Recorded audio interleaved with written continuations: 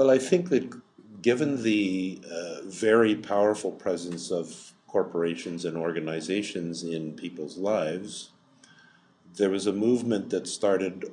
probably close to 20 years ago about corporate social responsibility. And I think that has been likened most often to, I think the phrases are greenwashing or brainwashing, just like environmental responsibility, which is there as much as anything used as slogans to market. Now, I think corporations can, with enlightened leadership, say the role of a corporation is to provide goods and services that are important to people's lives, but in ways and with values that are not exploitive and not extractive of people. And I think the big problem, the deep problem, is that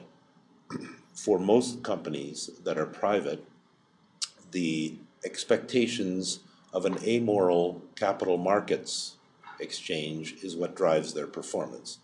One of the things that I think is a really good example, and it's perhaps naive of me, is to look at the evolution of Facebook in today's world. How interesting would it have been if instead of going private onto the capital markets through an IPO, if Facebook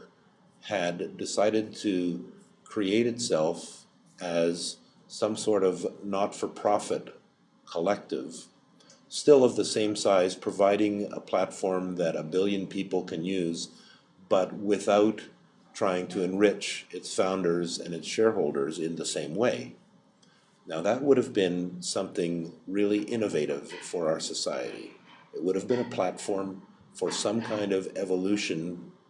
of humans on the planet, I think, as opposed to a private company that increasingly will be driven fiscal quarter after fiscal quarter by the expectations of the market.